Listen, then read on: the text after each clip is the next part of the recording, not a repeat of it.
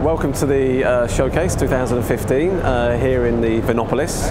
We've managed to achieve another part of our DNA, which is always to have a fantastic venue, and this is certainly fits the bill there. Lots of different rooms, so we've been able to build different experiences. This year we have focused a little bit more on the experience and trying to create an environment so that people can really understand immediately some of the solutions that we and our partners are demonstrating. Behind me we've got the cube. That's something we decided to do for a bit of fun this year. You may remember last year we had the curved wall. This year we want to have a fully immersive experience, so having content from above, below and all around you, and we've had some great feedback. In fact, some people want to buy the cube. We never thought we'd be in that position, but so we might have to put that on our price list. And we've worked really hard with some of the partners, in particular in the retail area where there's a department store that's been created. We've got lots of different innovations there using beacon technology, NFC, mobile Wi-Fi. So we're trying to take forward what we're seeing as business trends and demonstrate those working in a realistic environment.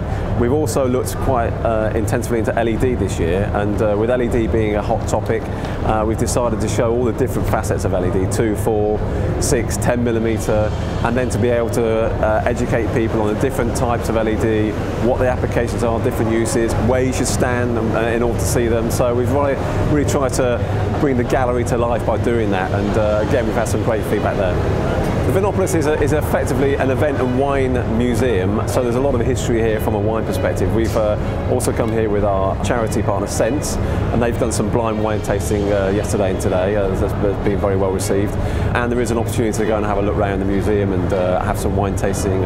We've also tried to demonstrate that through the content, so if you have a look at some of the content we've got, of course we've got a Japanese theme moving through the venue. We've also done some super slow-mo on the 4K with a samurai sword slicing through a wine glass, and some really powerful content that fits in with the venue as well. We want people to be smiling when they're walking around the show, so we also had towards the end of the walkthrough the live chat show. So Adrian from Daily Do's done a fantastic job up there of interviewing people, interrogating them, getting their input. It's also, you know, it's a live experience which people can enjoy, and hopefully they've had a bit of fun here as well as obviously having a lot of learning.